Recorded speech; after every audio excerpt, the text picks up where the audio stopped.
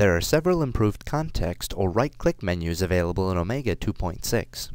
There are different options available depending on which tool you have currently selected.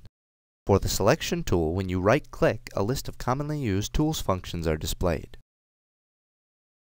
When a Detail Edit tool is selected, the context menu displays the entire suite of Detail Edit tools.